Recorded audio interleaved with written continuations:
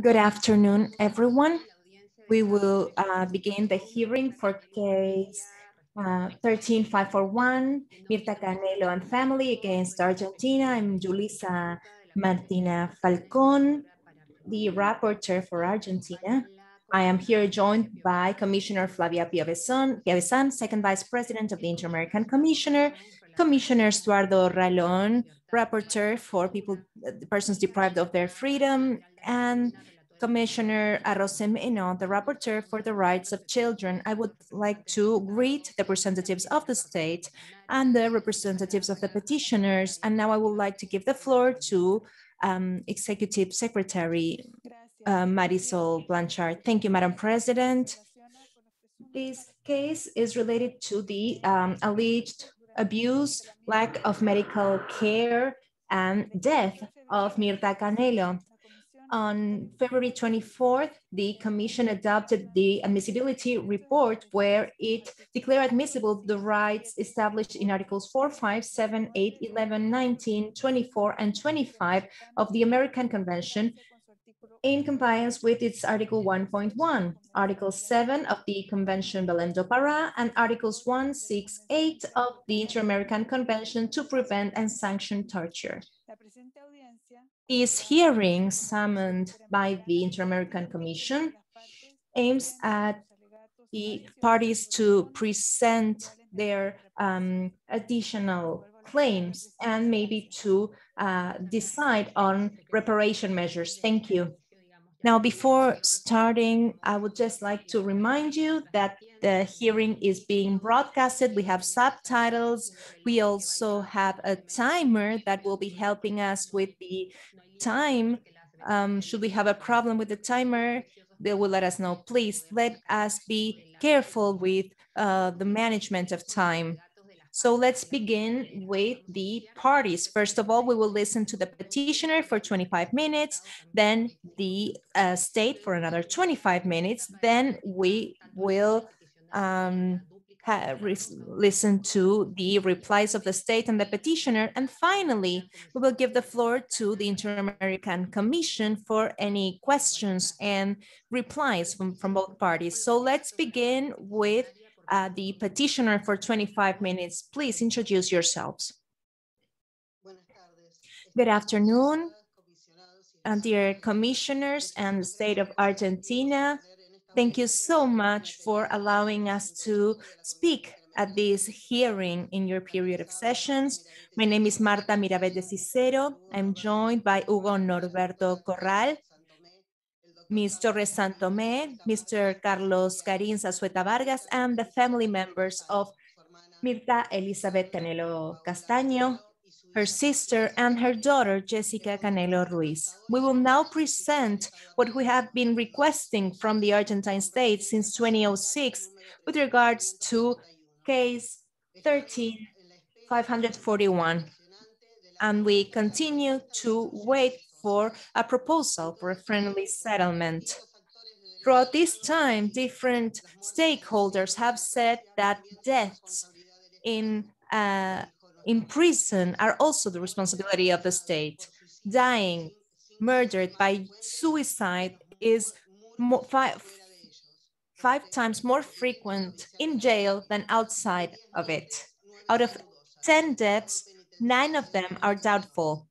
This was said by Mr. Muñoz from Argentina. What are we trying to say here? That in our report, we presented the conditions of detention, the lack of care, the harassment and discrimination, personal search, lack of medical care, specialized treatment, violence that abused the human dignity of Mirta Castaño, and the lack of a research process in accordance to the dimension of the facts by the state, which is responsible for the personal security of the victim who was under the custody of the state. And also, this state is responsible for the death of Mirta Elizabeth Canelo Castaño. Elizabeth was born on August 21st, 1974. Since 2000, she had been deprived of her liberty. in the province of Buenos Aires, at a penitentiary in Los Hornos, in the province of Buenos Aires, at the disposal of court number 7 in the province of Buenos Aires for murder. Her conviction was reduced to 12 years of prison, and had um, she was to be out on temporal leave for good behavior 1 month before her death. She was isolated in the case of a hunger strike, and she was isolated because she did not follow an order. She was locked down in cell number 5, which was 2.4 meters by 220, but her real physical space only to move was of only 1.79 by 1.23. Right now, that is where masculine trans people are isolated. Unit 8 is saturated and people are requesting to be moved. So far, no one takes into account Resolution 120 of the Inter-American Commission for Human Rights. Elizabeth was separated from the rest of the inmates in a critical psychological state. And during the night, she was found dead, inexplicably. So far, no one has been able to clarify how her death occurred. As a civil organization made up of some people who have been incarcerated and have suffered from institutional violence, we want to shed light on this case because, taking into account our empirical knowledge of prisons, we know that we are in the case of a violent death in democracy. We reject the cause of death as suicide because it was a suspicious death. What does this mean? This is a case where a person who was under psychological treatment before going to prison did not receive assistance. There was no program to treat her psychologically and psychiatrically. And that led to her unexplained death. Of course, there are other pieces of evidence here. There are still no specialized DA's office for these cases in the province of Buenos Aires, nor are there incarceration policies with gender perspectives.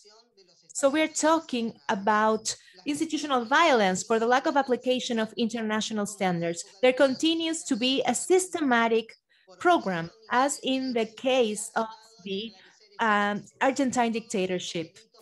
And all these crimes were perpetrated by state officials, and they have disrespected the right to memory, truth, and justice of their families and the victim. And why are we saying this? Because Argentina is a subject to the Convention for Human Rights, and our constitution does not control this.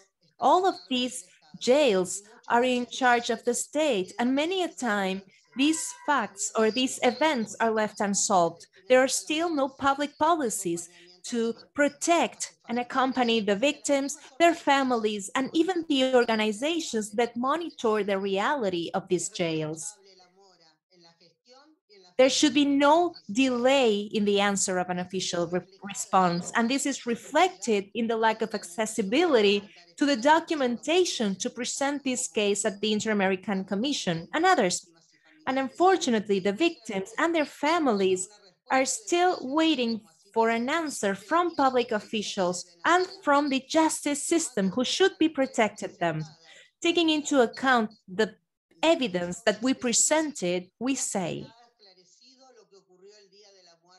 it is still uncertain what happened the day Elizabeth died, which lead us to understand that there was an negative intent by the public officials in charge of her, who neglected her psychological state. Also, there's no time of death.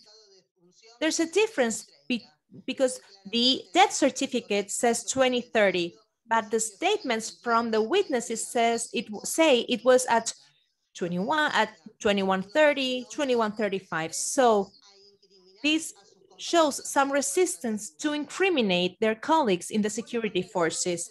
There are contradictory testimonies as to when they found her body. A woman said she entered the cell and then notified to her boss, Arriola, another detainee who was in the same sector,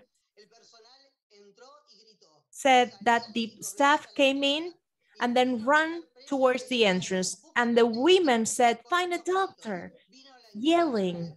And then the person in charge of the control got there. Until the doctors arrived, about 30 or 40 minutes went by. This is taken from the official file. The medication given to Elizabeth that day came out as negative, but the doctor and the nurse said that they gave her clonazepam, clopramazine, and alloperidol. The institutional violence that took place after the death also occurred. According to a doctor, the inmates started to hit the walls. That is why a security force intervened. Another inmate said that day we were all on a hunger strike. The worst thing in this case is that the piece of evidence that brings us to this presentation is the DNA test that came up positive with regards to the semen that was present in her underwear. And the DA said, with regards to the semen, we should say that the victim was allowed to exit, and she had exited 48 hours before her death. The state suppressed all kinds of hypotheses of crime, of raping, followed by death. So here we see a system and patriarchal, misogynistic justice, and it all acted against Elizabeth and her family. She was also discriminated against for her sexual orientation. One of the guards said that Elizabeth was sad that day because she had fought with another inmate. Her rights with regards to her sexual violation were violated as well, because Elizabeth is not here to defend herself. They also violated her rights as a woman and a victim because the state did not recognize human dignity in its abusive treatment against Elizabeth and Canelo Castaño. The state kept silent and neglected her, and that led to her death. Now, the evidence with regards to her family, another form of institutional violence, was the way her daughter, Jessica, was treated, as well as her sister, Carla, because they were unable to speak because of fear of retaliation. At that moment, Jessica, who is here today, was only 12 years old, and she was forced to take off her underwear. They were unaware of what was going on. It was a violation of their human rights, the rights of a child and the rights of the woman. I will now give the floor to Carlos Zarza. Thank you very much. I would like to greet the Commission and the representatives of the Argentine state. We would like to add some of the violations of international law because, well, we're talking about a case of a violation of the right to life. This person was under the care of penitentiary authorities in an isolation cell who was found with clear signs of sexual violence. The version of the investigators of the state was that it was a suicide, but that has nothing to do with the evidence found. And of course, the investigation did not follow the standards of a death for suspicious death, and there haven't been any results for the past 15 days. We believe that this death internationally can be attributed to the Argentine state. This is also a case of violation to personal integrity, both for the incarceration conditions, because they were against the international standards, the Mandela rules and the Bangkok rules, because they caused suffering to the victim. There was a lack of medical care, including their mental health, which also increased the suffering of the victim. It aggravated her situation and violated her right to integrity and health. And finally, we also believe it is clear we're talking about torture, because if the victim suffered sexual violence by authorities of the state who had her under their custody and who were possibly guards or any other authority or person there with her when she suffered the sexual violence before her suspicious death, that suffering is so serious that it equals torture under international law. There's an additional violation, a series of violations to Articles 8 and 25 of the Convention. First, because of the lack of adequate investigation.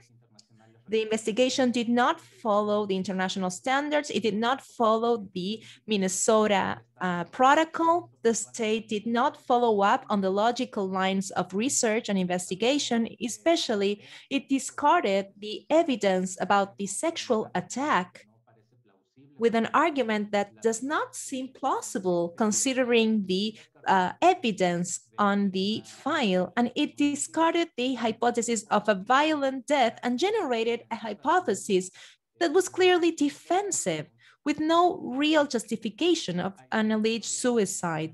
There are many problems, as we have said in other written reports. There are many problems with regards to the management of the physical evidence, with the testing of the evidence, and also the state did not analyze the context in which the crime occurred. We're talking about the repression of those deprived of their liberty and other similar cases that took place before and after this fact. There's a clear hindering in the access to justice of the family members. The state has refused to recognize their rights. They did not allow them to be part of the investigation. They even refused to give them a free copy of the file, and there's an unjustified delay because of the complexity of the case and the behavior of the authorities and the activity of the indirect victims, the family, who have always been willing to help in the investigation, make it unreasonable for the fact that 15 years have gone by without an answer from the authorities. We believe that the investigation process is not meant to find the truth and to bring the parties who are at fault to justice and to a fair trial. We believe the state is trying to minimize the responsibility of the state, and so that there will not be truth and justice. We believe that the right to the personal identity of the family members was violated, as well as the rights of children, because of the cruel, inhuman, and degrading treatment suffered by the family members when they visited Elizabeth in prison, as we've already mentioned, which include forcing them to being naked, including forcing a child to be naked. And this has led to the lack of truth and justice has been terrible for the family. The state has refused to provide reparations. There's a case, as the state will probably show, there's a case of civil reparations fostered by the former partner of the victim, who did not receive a sentence for a ruling for a long time, and received it a little after this hearing was announced. And this is not enough. It does not cover all the victims, and it does not cover all the measures that are necessary, including the measures of criminal investigation and sanction. And the lack of non-repetition warranty contributes to the suffering of the victims, because they have been trying for many years to find justice, which in this case would mean to know what happened to Elizabeth, and those responsible for her death need to be brought to a fair trial. And this is why we would like to give the last few minutes in our intervention so that the family members of Elizabeth can address the commission. Thank you.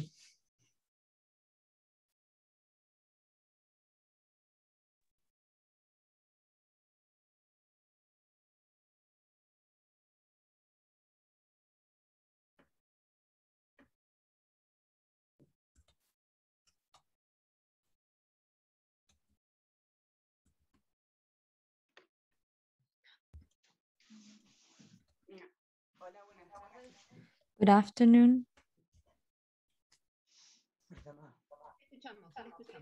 We can hear you. I want to ask for justice for my sister. I want to know what happened to her.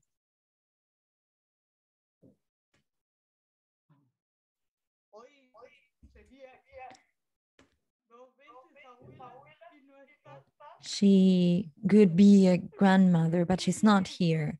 And it's not fair. It's very unfair.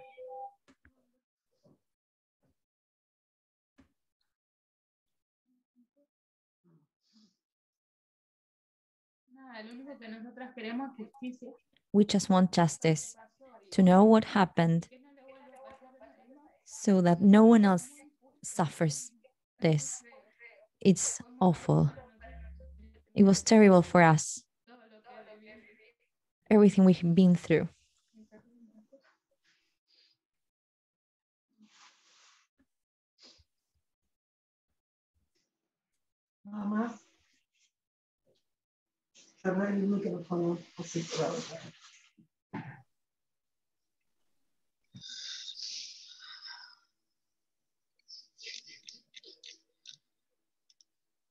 Lo único para cerrar estos minutos. In order to conclude,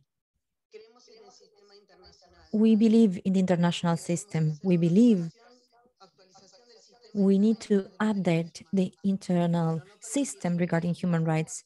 We will not allow these deaths to be silenced by a corrupt system that wants to deny the facts that happened in Argentina nor the region. Relatives, victims are waiting for an answer. As empirical subjects, we need peace to heal the pain we are suffering in our minds, in our hearts, in our bodies. That's why we want to receive apologies and to be accountable for what happened. The state has not recognized the dignity, the policies that were applied that affected Elizabeth's life and deaths. We want in this hearing to have a reply to the request of a friendly settlement, because that this government, in which there are human rights persons who have worked together with us, that have heard us for years. They have heard our grief. We presented our complaints of violence and deaths inside the prison. Thank you for your words, for your testimonies. I'm going to give the floor to the state for 25 minutes. Thank you, Madam President, Vice President. Good afternoon. I want to thank this honorable commission to participate, to invite us to participate in the hearing, and also the representatives of the petitioner for the presentation that they have made, which moved us. I would like to present the delegation from the state. There are representatives of the Ministry of Foreign Affairs, in charge of Human Rights Affairs, Dr. Andrea Vidiona Pochak, Secretary of Protection and International Liaison, Human Rights, Secretariat of Human Rights, also Director of Legal Affairs of the Secretariat, Dr. Albano, from the legal section of the Human Rights Secretariat, and important delegation from the province of Buenos Aires, led by Lisandro Carlos Pellegrini, Subsecretary of Criminal Policies of the Ministry of Justice, Jorge Gervasio González Hueso, Secretary of Penitentiary Policies, Director against Institutional Policies, the Chief of the Penitentiary System of the province, Dr. Lingaus, Legal Advisor of the Directorate of Legal Affairs of the Secretariat of the Nation, and Legal Advisor of Human Rights Affairs of the Province of Buenos Aires. I will now give the floor to Doctora Choa. Thank you. Good afternoon, commissioners, the representatives of the petitioner. My name is Andrea Pochak. I'm going to start the presentation defining the stance of the state regarding this case. Afterwards, my colleagues of the Ministry of Justice and Human Rights of the province of Buenos Aires will make reference to the initiatives and policies fostered by the provincial government related to the facts of the case regarding the work agenda that could be promoted to answer to this request. First of all, I want to highlight and thank the invitation to this hearing on behalf of the Commission to reflect on the duty to protect for persons deprived of liberty following the jurisprudence of the Inter-American system. The hearing is an opportunity to highlight the struggle of the victim's family, of her daughter, her sister, her father, and also the work carried out by Marta Mirabete, who for years fought for this case and brought it to this point to be considered by the Commission, making it visible. Thirdly, and regarding the case, I'm going to talk about the deaths of Mirta Elizabeth. She was 31 years old when she was found dead in an isolated cell in 2006 with a blanket. She was deprived of her liberty since 2002, although this sentence was not ratified by the court.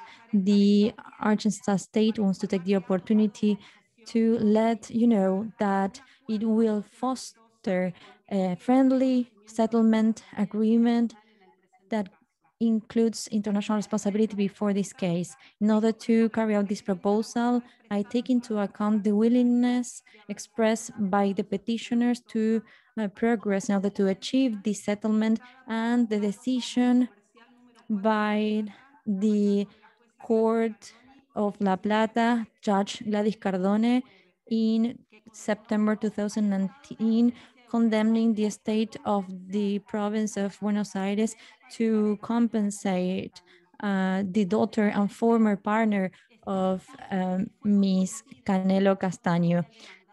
The court has been confirmed by the state, and there is an asset compensation for the daughter that has already been paid by the province that exceeds the economic request made by the petitioners before the Commission. The decision is based on the deficit of accessibility regarding mental health access that the penitentiary system in the province offers to Mrs. Canelo Castaño. The judge assessed that on the day the victim died, she did not receive the treatment that she required, in spite of the antecedents and the desperate ask for request of help and her constant suffering. Judge Cardoni also determined that the fact that she was isolated in a cell was unjustified, and that punishment was an inhuman, cruel treatment to her. On the other hand, the state also bears in mind that the criminal domestic investigation did not take into account the individual responsibilities regarding the violation of the right to prevent the death of Mrs. Canelo Castaño, and that the investigations carried out within the penitentiary system were not followed. This coherent and committed stance that we are presented before the Commission, unlike the petitioners, we want to say that to the criterion of the state, the criminal investigation provided a convincing explanation regarding the immediate cause of death and did not deviate the direct participation of third parties in her death in accordance with the inter-American system. This was based on the autopsy and the different experts' report that were added to the case, some of which were carried out as requested by the petitioners.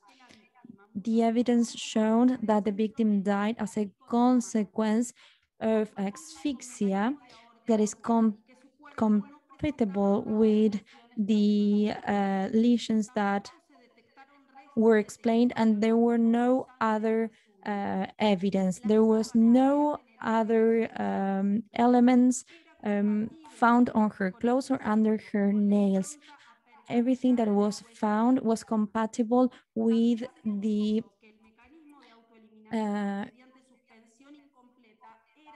different lesions that she suffered on her neck, and different measures and technical elements were used to prove this. The DA disregarded sexual violence against the victim because of the autopsy. Not even in the external genitalia were found lesions in those areas, or there were no biological tissues under her nails. Ms. Canelo Castaño had left for the prison 48 hours before the fact for a day parole. So the state does not have sufficient elements to confirm that in this respect, the criminal proceeding did not fulfill international standards of due diligence or did not investigate the possibility of sexual violence. The state understands respectfully that the Commission does not have information to support ill treatment, torture, and persecution prior to the death of the victim, affecting the victim or her daughter. In the execution of the decision, where all or everything is detailed, there are only presentations made by the victim or representative only about the restrictions to visit her mother. Those requests were granted. The registry and the medical history of the victim do not point to any of that evidence, whether it is physical violence. There are only 2 episodes of self-infliction, nor from the psychologist that provided attention to her during her imprisonment. Taking into account the analysis of the case, on behalf of the Argentine state, we want to tell the Commission its willingness to open a friendly settlement process where the parties can work in a short term for non-repetition measures in order to guarantee the quality of health and medical attention, mental health attention in prisons in order to prevent suicides, eradicate sanctions of isolation for persons suffering from mental illnesses in the penitentiary system of the province, and measures in order to monitor deaths in the context of imprisonment in the province of Buenos Aires. I will now give the floor to the representative of the province of Buenos Aires to explain lines of work in connection with the topics that I have just mentioned that could be strengthened through the friendly settlement agreement that we are proposing. Lisandro Pellegrini has the floor now.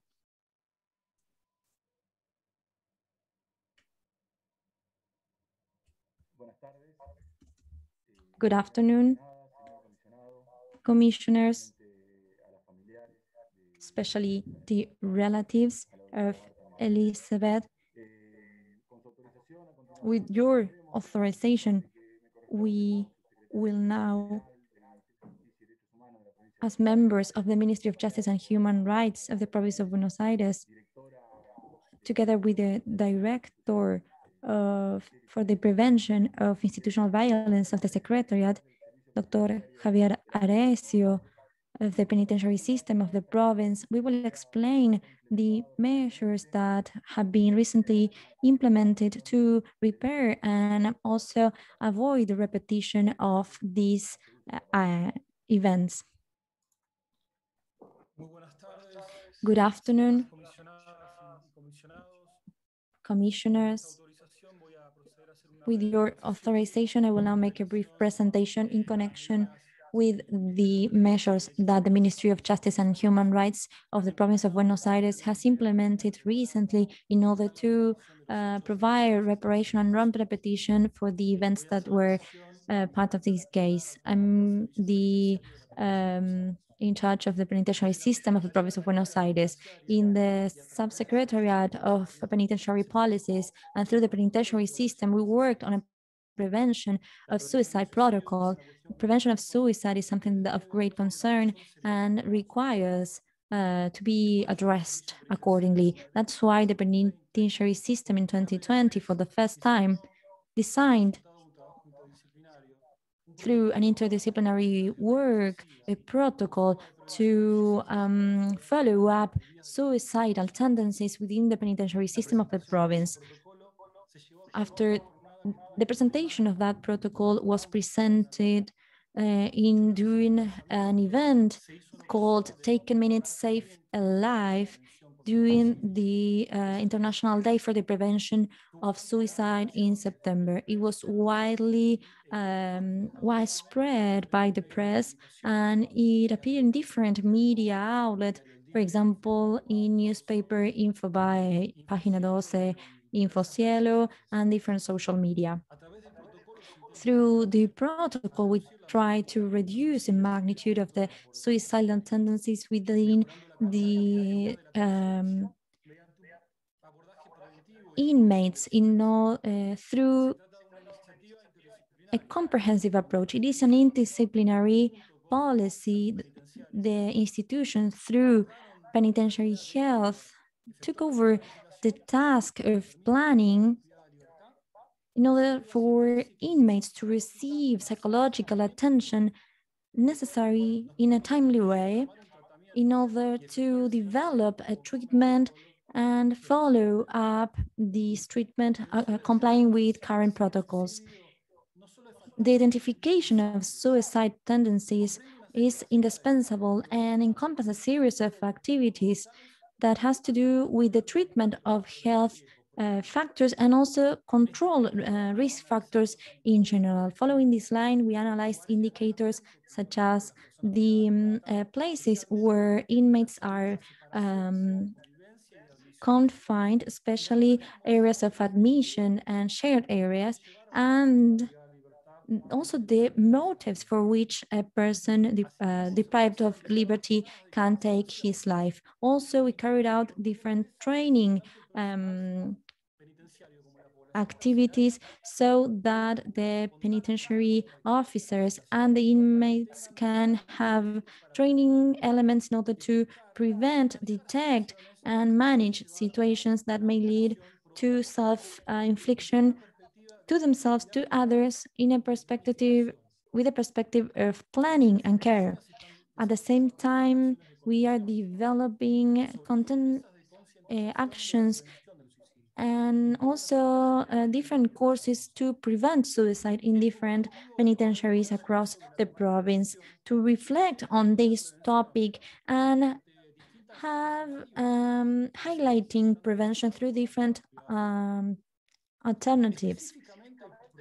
In particular, the protocol includes application of mental health law within the penitentiary system. The protocol and mental health law states in connection with the practice of isolation, this practice has been forbidden by the mental health law for persons with a mental illness.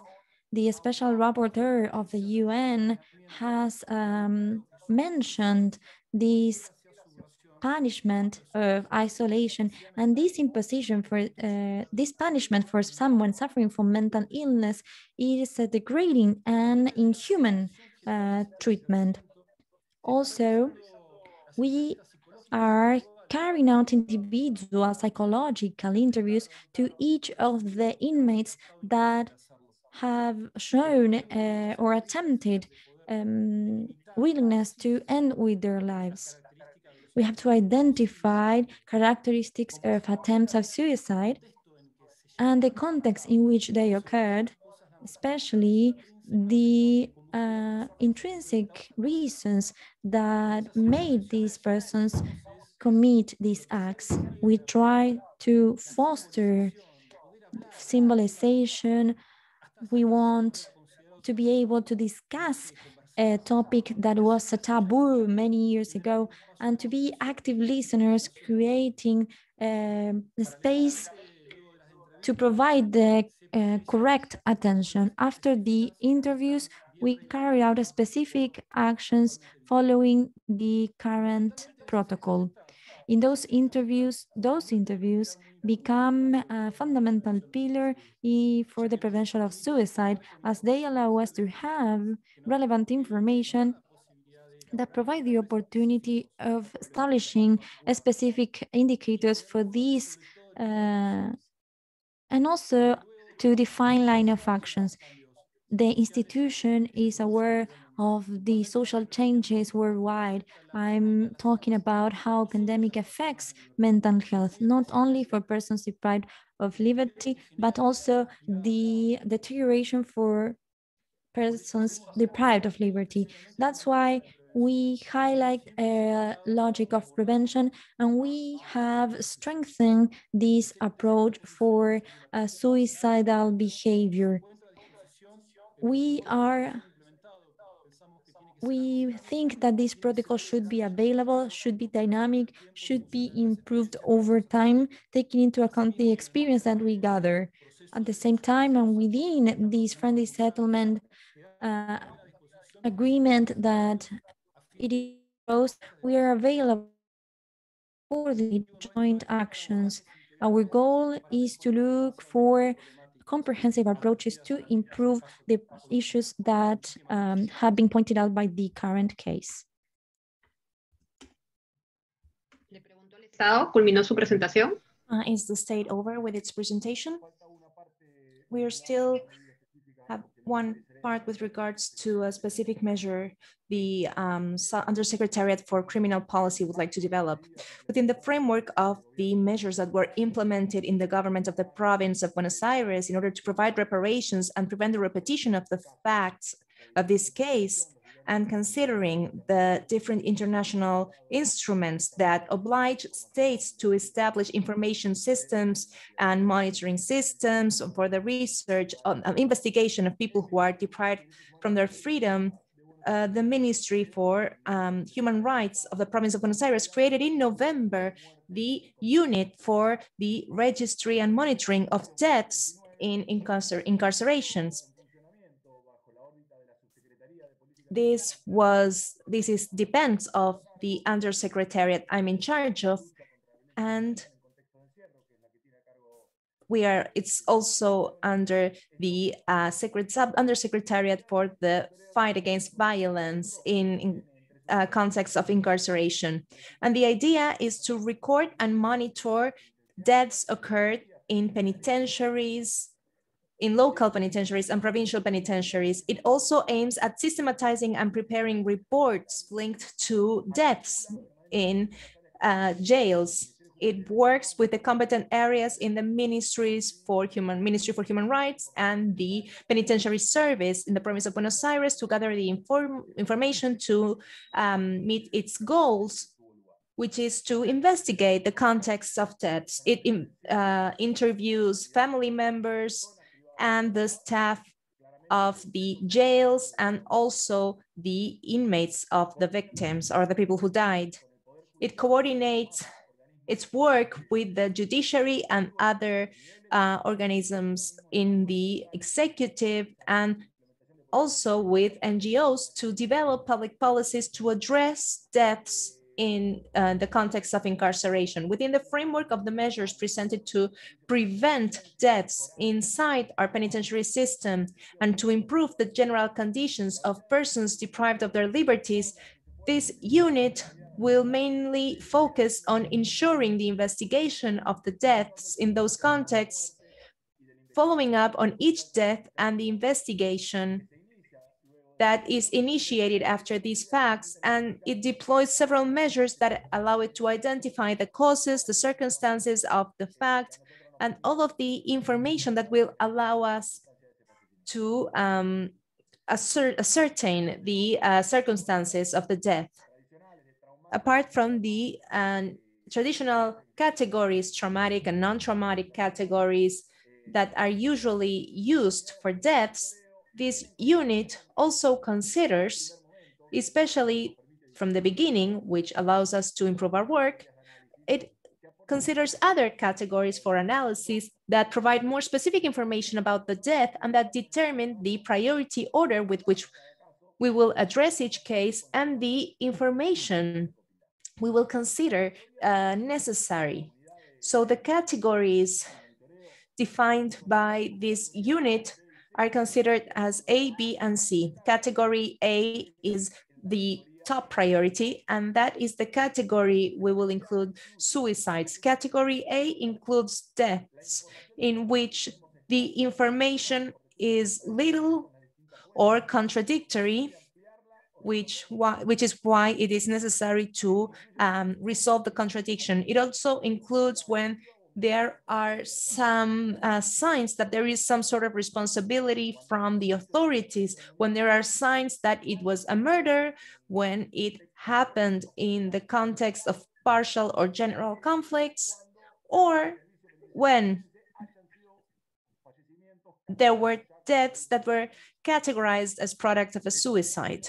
Now, within the category B, we include those deaths that are not part of category A and in which the information that was obtained does not allow us to understand the reasons for the death.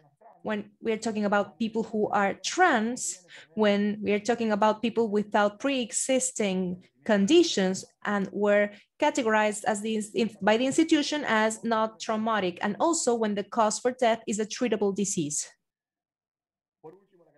Finally, category C, we include those deaths that are not part of the previous categories in which the available information explains the cause of death, which leads to the assumption that no one was responsible for it. And finally, to conclude, it is very important to point out, as Mr.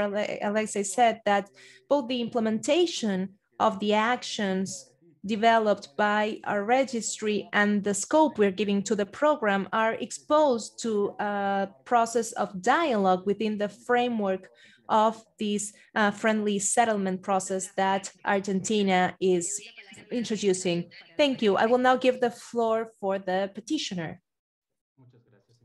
Thank you, Madam Commissioner. We would like to thank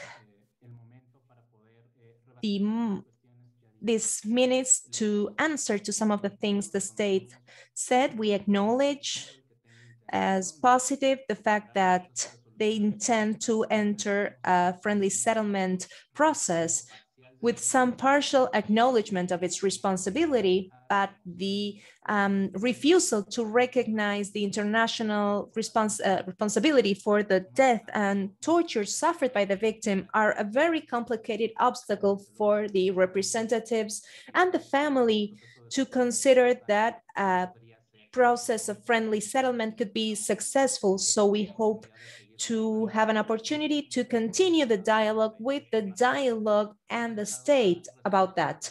The state has pointed out that the reparation was carried out with civil case. As I said, it was recently solved only a few weeks ago. But there are some problems here. The state said it itself. They have ordered the payment of a certain amount of money. And yes, of course, this is a case where the petitioners and the victims don't want money. They want justice. And it's not something that can be solved with a civil case.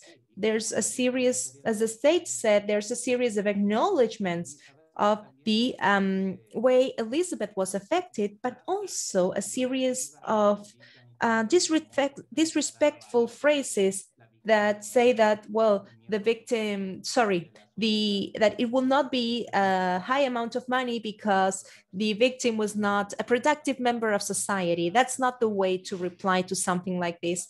And this civil case that was presented by the family does not cover all the family members, all the indirect victims, or all the reparation measures one would assume are merited by a case like this. Now, with regards to the criminal matter, I would just like to say that the state continues to maintain that the only possible hypothesis is the one of suicide, and we cannot agree, we respectfully disagree with the state. The state says that there was no blood under the fingernails. Yep, there was semen in her clothes, in her body, and the state says that as she had left 48 hours before that, that's where that fluid exchange took place. Elizabeth left under the custody of the state to visit her ailing mother. It was not a free visit where she could walk around in the province. She was going to visit her mother.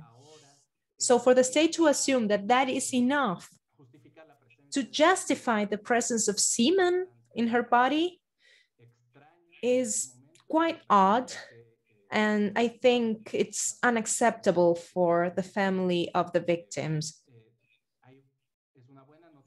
It's good news to know that there's now a protocol for the prevention of suicides, but there should be many protocols to prevent all kinds of violence in incarceration context. And before giving the floor to Marta, I would like to say that the fact that there are no records of their suffering, and which is expected because generally penitentiaries do not record the abuses, and that does not exclude the responsibilities of the state.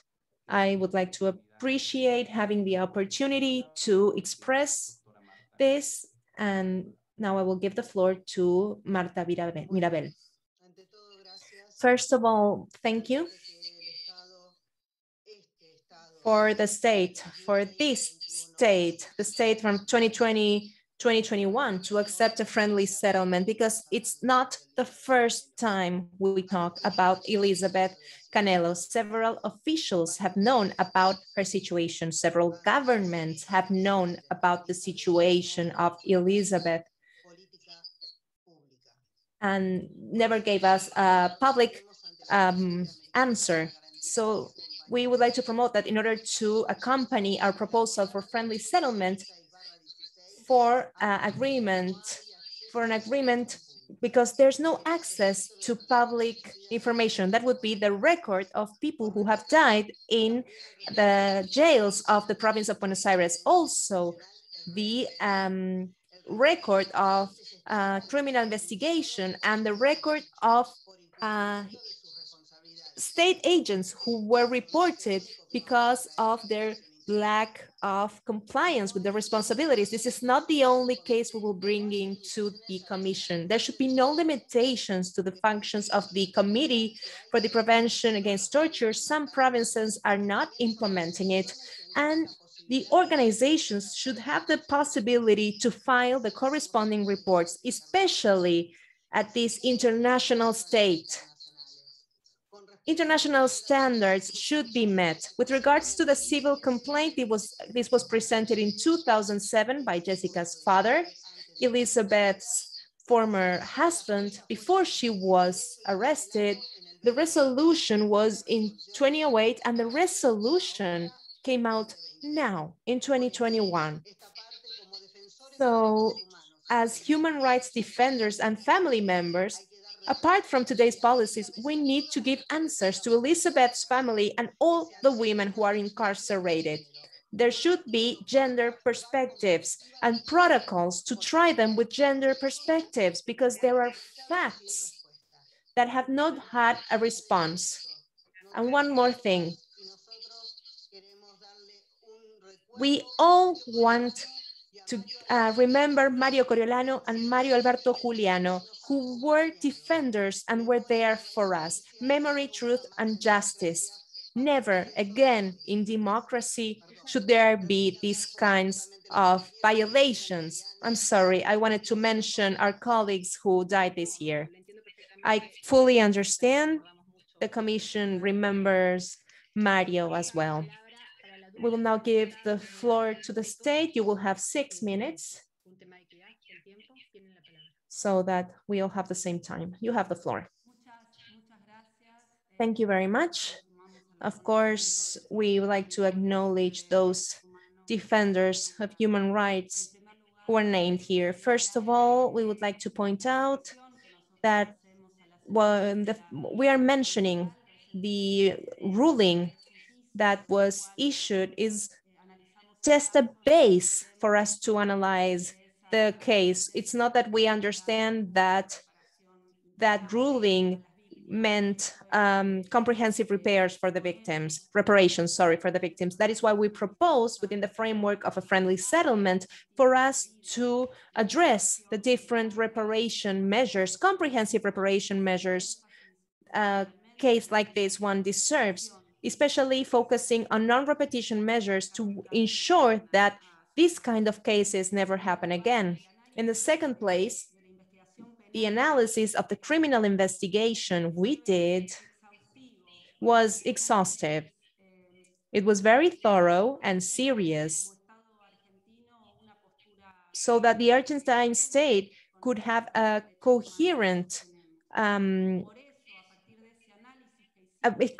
stance with our principles. That is why we confirm that we do not see any signs that would allow us to sustain a different hypothesis with regards to this case. If we did, of course, we would question that criminal investigation, but it's not the case. Of course, that does not say the Argentine state was not responsible for a person who was under custody. We are proposing a proposal of friendly settlement because we would like to acknowledge the responsibility that recognizes the responsibility of the state on the death of Elizabeth while on custody. We are not saying the state was not responsible. We believe that the state needs to be held accountable for not having prevented that death, for not having provided the adequate services. What we do see after a serious and thorough and objective analysis of the criminal case is that there are no signs that would make us question the conclusions justice arrived to. There are no signs for us in the reports or the suspicions of previous abuse before the death of Elizabeth. We are not just saying that reports of torture should only be done or should only be filed by those who are incarcerated, but we haven't found any elements that would allow us to say that there was abuse or torture against Elizabeth before her death. That is our analysis. And we're saying this because we analyzed the criminal investigation very thoroughly. We understand that the friendly settlement process could generate a very interesting agenda to prevent those deaths that we cannot keep on allowing in prison facilities to ensure adequate mental health services so that the deaths will have a serious investigation. We believe that this is a very ambitious agenda, but we feel that with the participation of the petitioners, with Marta's participation in this agenda, we can make the ongoing policies more comprehensive policies that can ensure this nevermore Marta was talking about. So we are at your disposal. Our proposal is to start a process of friendly settlement with brief cases. So we would like to propose to explore that process, to hold a meeting in the next few weeks during July. We could meet for the first time. Give us this time to explore the possibility of an agreement. Thank you very much. Now, the Inter-American Convention will ask some questions or present some comments. I'm going to start with my colleagues so that they can let me know who the comment is for. And finally, I will give you the floor so that you can reply. First of all, I would like to ask the second vice president and rapporteur for the rights of LGBTI persons, if you have any questions or comments. Go ahead, Commissioner Piovesan. Thank you very much, Madam President and Vice President of the Inter-American Commission. I would like to greet everyone. I would like to express the Commission's solidarity to the family of Elizabeth Canelo Castaño, and I would like to recognize the state for acknowledging its responsibility for the violation of the rights and also for fostering something that's very constructive and transparent in this proposal for a friendly settlement. I have two questions for the state, one of them, and then one for the petitioner. My first question is for the state. I understand the analysis, I know the thesis that the state is proposing, that after a thorough analysis, it understands that this was a suicide and not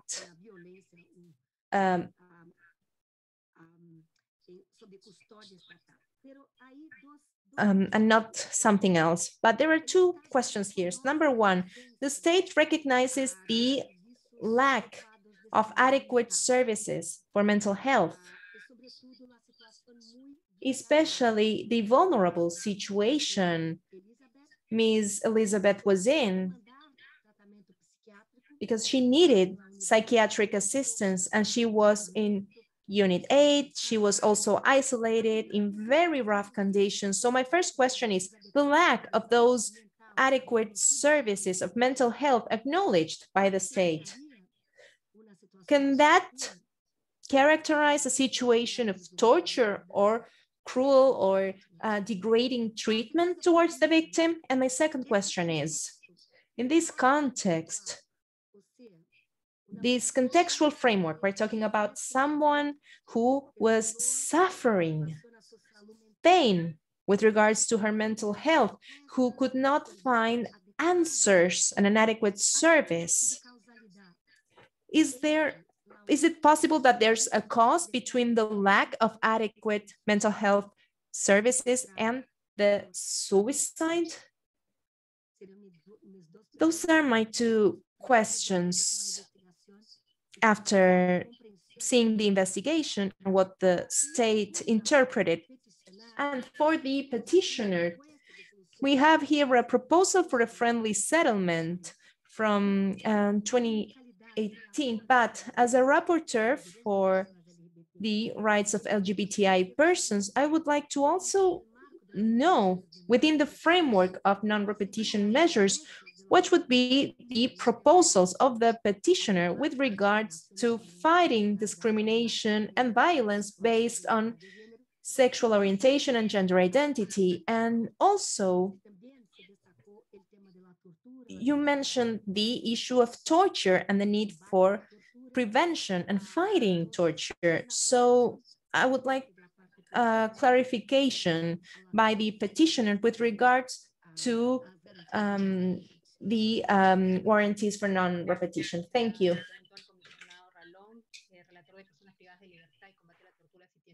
Commissioner Ralón, Rapporteur for Persons Deprived of Liberty. Thank you, Madam President. I want to greet my colleagues, commissioners, the petitioners, and the state representatives. I have a comment and a question. The comment has to do that as rapporteur for persons deprived of liberty and deprived of freedom and combat of torture, I took down notes of what the petitioners have posed and the state as well. And also, in the future, the commitment to go over both parties' stance. I would like to ask a question. It calls my attention. The petitioners, when they made a presentation, they mentioned that to them it is quite clear that what happened is a violent death during democracy, that there were clear signs of sexual abuse and torture, and it seems that the description they are making differs a lot from what the state points out regarding the decision and the investigation carried out within the criminal procedure. I wanted to ask the petitioners whether they were able to analyze in depth, are there any defects, maybe other evidence that was not taken into account that differs, that causes the difference between what you have pointed out. You were very clear, but the other party also explained its position. So are there elements that were not analyzed, that were not taken into account? Because the reality portrayed is quite different. Thank you. I will now ask Commissioner Rosemena, Rapporteur on the Rights of Children, if she has any comments. Good afternoon to everyone, to my colleagues as well. I want to greet you all. We are concluding a hard day of work, and I want to respectfully express my solidarity to Jessica. For so many years, she has struggled, and she is now before the commission. For the commission, this is an acknowledgement of the credibility of our work, and we are thankful for that. And to everyone affected by the tragic death of Elizabeth. Marta as well, with her commitment during a lifetime of effort. And I also want to acknowledge the delegation of the state of Argentina who have kindly joined us today with a broad vision of the institutionality that in cases such as this one,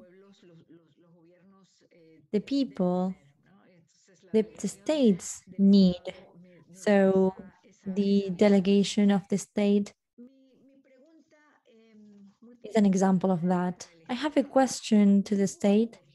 There was an investigation auditing, internal audit in the penitentiary system to determine the conditions under which the tragic event occurred and whether there is any decisions about this. I don't know if the report provided by the state in the analysis of the decision, I'm not clear about the criminal process. I don't know if that's the same or whether there are other investigations to determine responsibilities of the penitentiary system officers. And taking into account the explanation made by the petitioners, when they point out the fact that Elizabeth's body had semen on it, and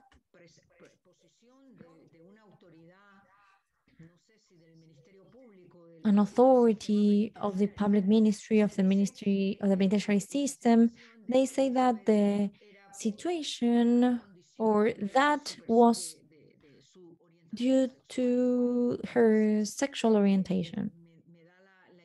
So that makes me think that the issue of finding semen, if Elizabeth had that,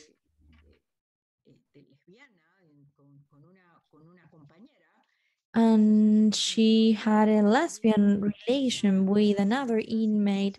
I didn't understand that and how they ruled out that evidentiary element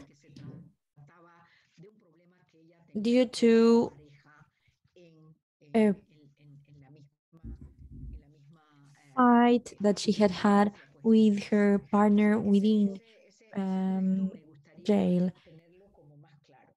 I want to understand that.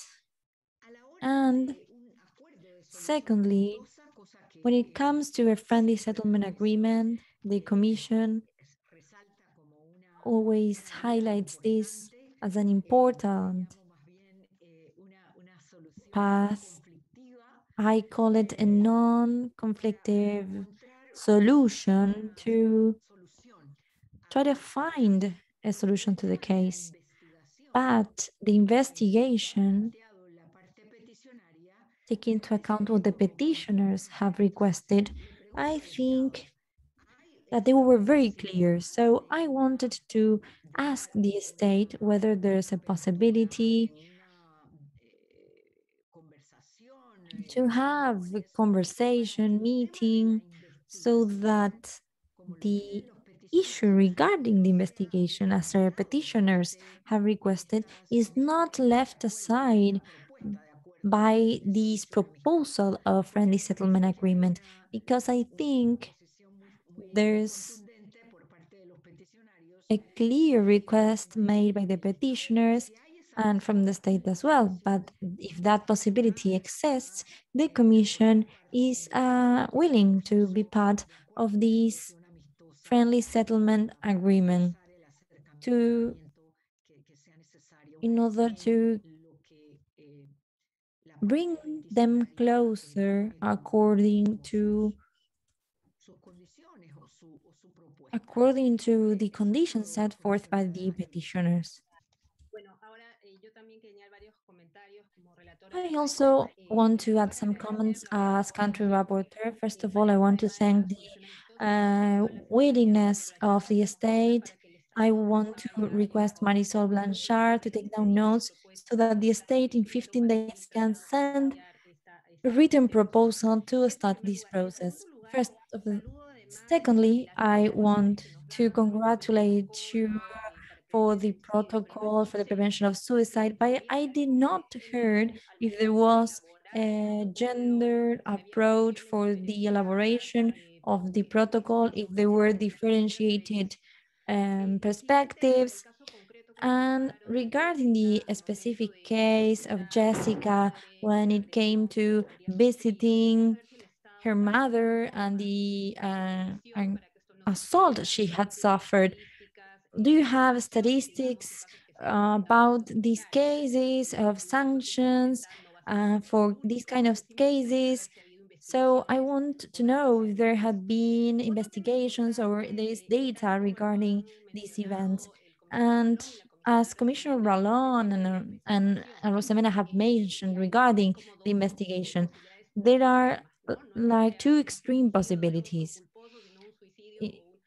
It's not whether it's homicide by suicide, that can even be feminicide. And I wanted to ask the state, what is the information brought by the DA, for example, not only about the Convention of Belém do Pará, but regarding the analysis of the evidence with the gender approach? What is the training penitentiary officers have? What is the general training? Not now, that's now, but before, when the facts occurred.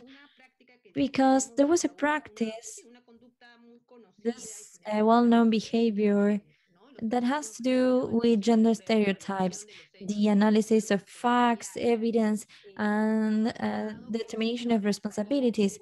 The state said that that Elizabeth left for 4 hours, but that doesn't mean that the fact that she has left is the reason why she had this semen on her clothes. I know that in the minutes that are left, you cannot reply all the questions that we have asked, but I would like you to send within a month written answers so that we can build upon these issues that are of great concern to the Commission. I will now give the first to the petitioners and then to the state.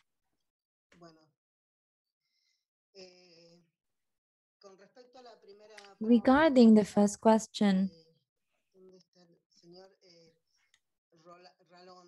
that Mr. Ramon asked, I wanted to let you know that this organization was made up after 2000. I was in prison for 6 years and I was a mediator in 1996 strike. And one of the cases of impunity in Argentina has to do with the transfer of 11 inmates from one prison, Unit 3, or today's Unit 4 of Ezeiza. I have claimed for the deaths of Kathy, Cecilia, Elizabeth, Almiron, and after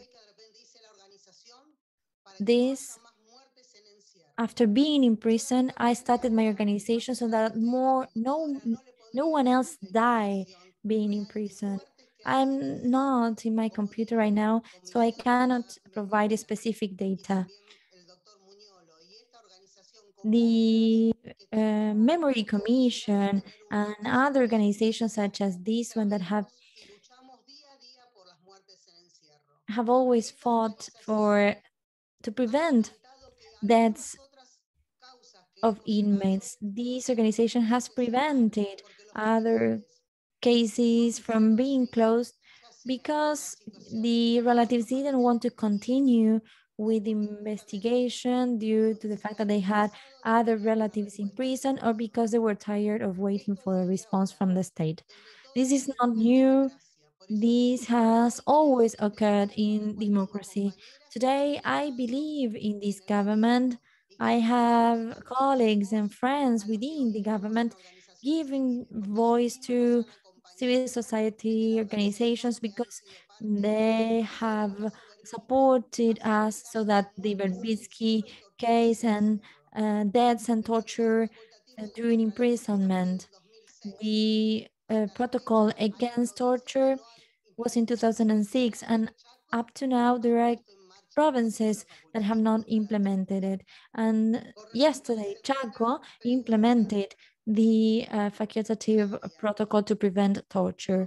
Regarding Flavia's question, as stated, we are progressive regarding human rights, identity law, equal marriage, same-sex marriage are have been milestones. Loana, Diana, all many of them would be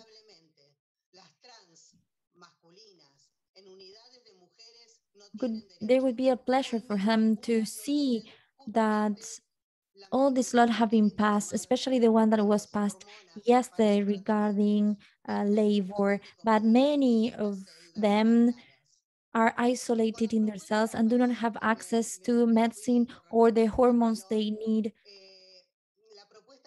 The proposal on Sala de Lotier, when the organization was created, we were going to have a dialogue, and today we want this to happen with the Memory Commission and many other organizations, but we still need to deal with different issues: women's, gender, sexual diversity. There are no rights, especially in women's prisons, because some organizations in Varela have this space, some prisons have this space, but many in male prisons have not this space. Many have died during democracy.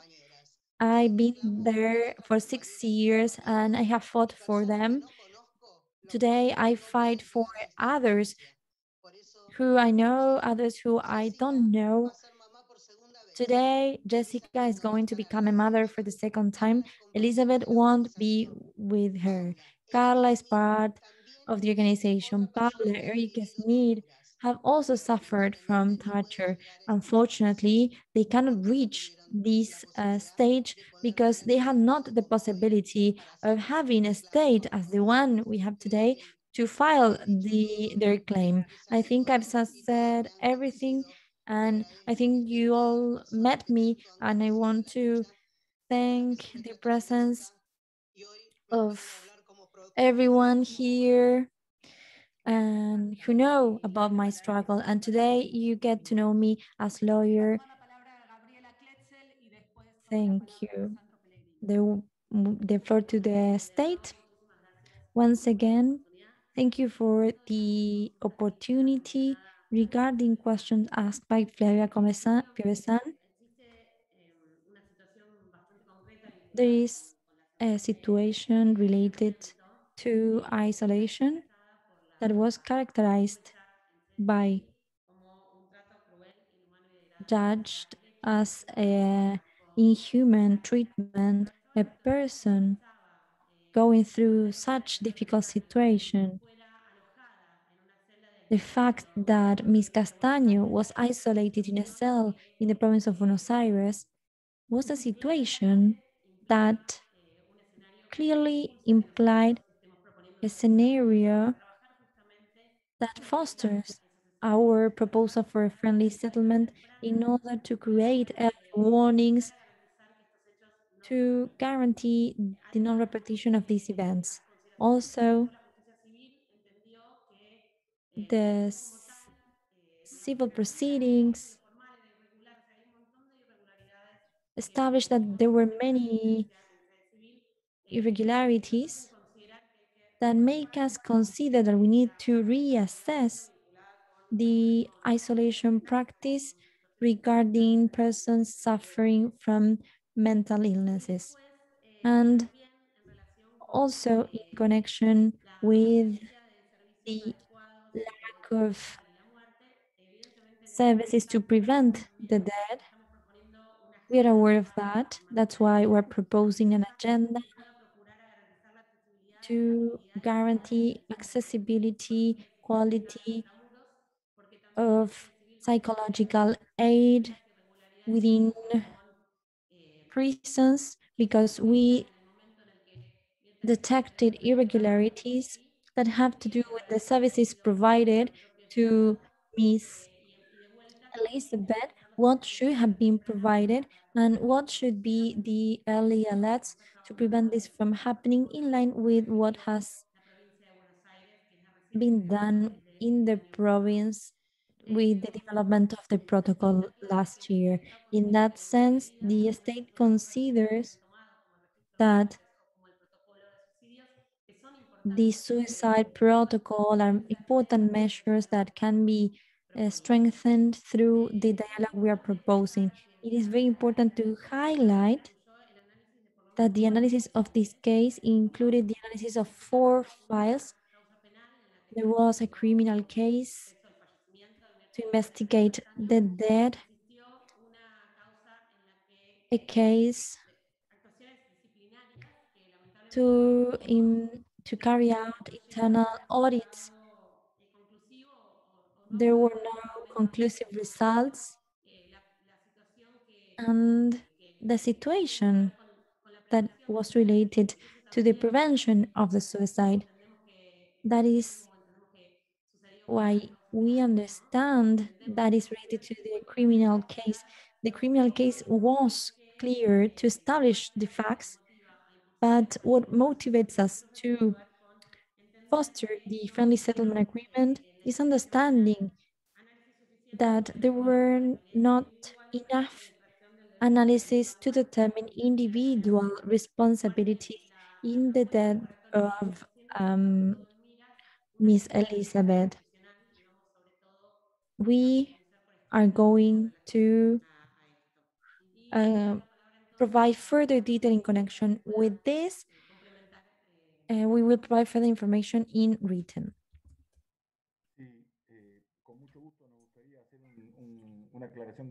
We would like to make a clarification. We didn't mention this at first, and in answer to one of your questions, Marta was saying this at the beginning. Clearly, there is a gender perspective both in the creation of the protocol and the registry for deaths and diversity. Both measures were based on a diagnosis that indicates that suicide as a cause is 3 times larger in total suicides in the case of women than in the case of men.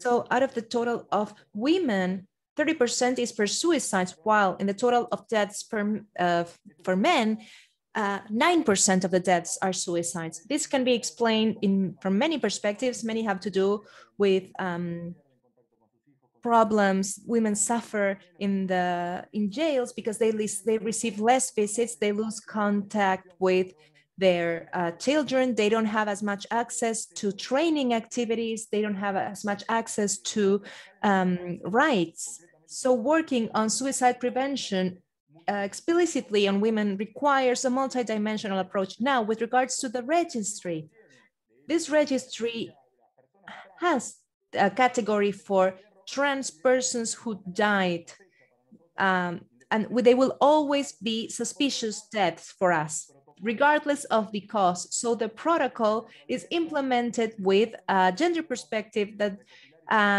is based on the information we systematized, and this can be explained into further detail in written form, but we just wanted to let you know. Thank you very much. We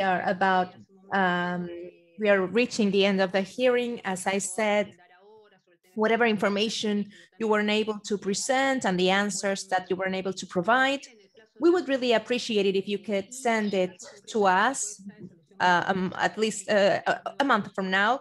And with regards to the proposal for friendly settlements, I would like the state to start this process in the next 15 days. I would like to thank you all for being here, the representatives of the state and the representatives of the petitioners. Marta. Para la Comisión Interamericana, este es un espacio muy importante. It has been wonderful to have you all here. And we always say that justice is like a road. You build it little by little, and this path towards justice and reparation, well, in this path, you have the support of the Inter-American Commission. Thank you so much for being here at this hearing, and I will now close this hearing. Thank you very much. Gracias. Saludos. Gracias, buenas tardes. Buenas tardes.